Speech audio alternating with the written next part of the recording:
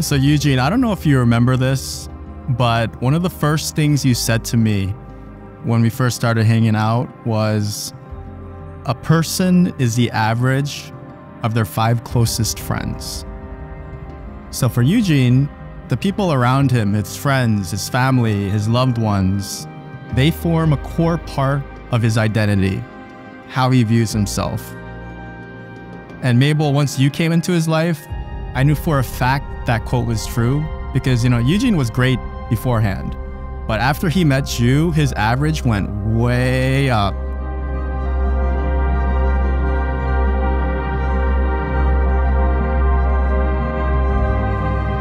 When you have 2 friends like Mabel and Eugene, 2 friends who have always been there for you, without fail, 2 friends who by their very example show you the type of person that you should be, and those friends ask you to speak at their wedding to celebrate the love that they share between each other.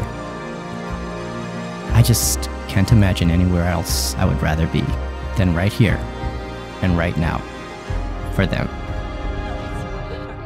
Dear Mabel, I stand here today with our friends and family, knowing how lucky I am to have you as my wife.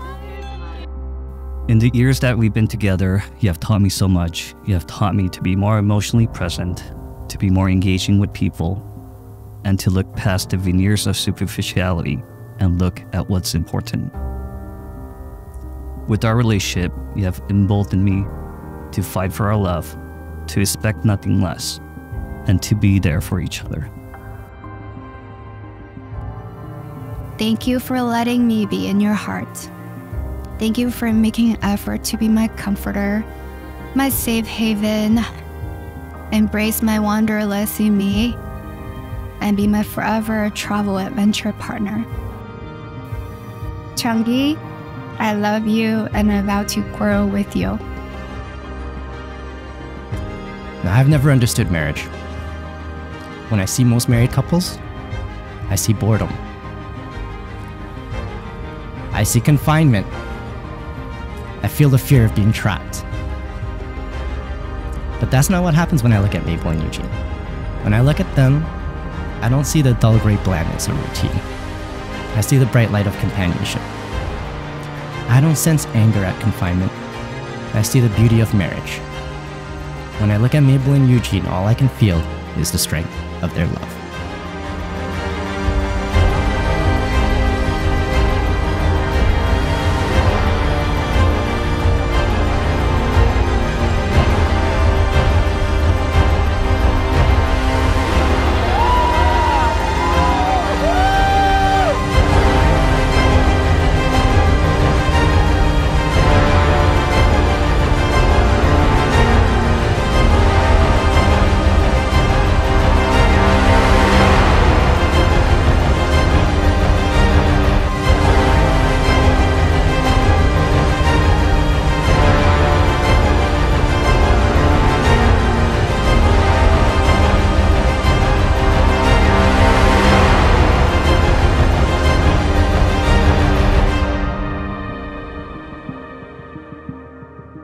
I promise to recognize you, appreciate you, and protect your heart, and stand up for you, and stand by your side.